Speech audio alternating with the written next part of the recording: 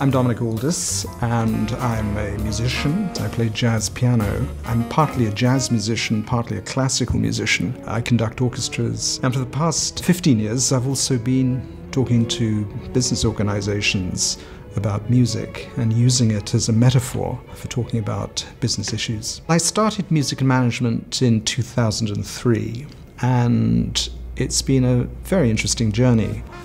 One of the main things I'm doing is I'm creating musical experiences for corporate events, and they range from the orchestra experience, and of course that is quite a large, spectacular event where we give people the opportunity to sit within an orchestra just to see how we communicate, how we prepare, how we perform. And it's about leadership, of course. It's about non-verbal communication. It's about the importance of listening, trust, and communication. And just to have an opportunity to learn from musical experts in that setting is really, really wonderful.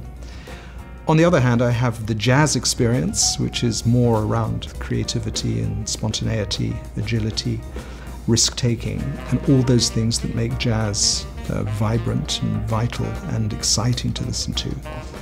And various other events. One I like very much, I call it fusion, where I contrast the world of a string quartet and a jazz quartet to represent the need for reliability, consistency and precision, as well as innovation and spontaneity that you get with jazz. The other thing I do is speaking at conferences as a keynote speaker, where I can use video and various other ways to put these messages across.